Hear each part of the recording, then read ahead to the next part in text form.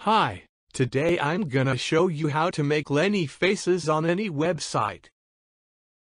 First, you need to go on this website called TextFaces, textfaces, and then click on this face.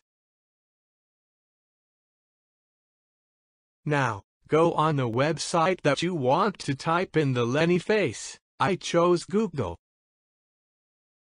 To paste the Lenny face, press the Ctrl key and the V key at the bottom left of your keyboard at the same time. You can also make other faces if you want to. Press another face like that one on the TextFaces website. Then go on Google or another website and press the Ctrl key and the V key at the bottom left of your keyboard at the same time. Now, you can subscribe to my channel.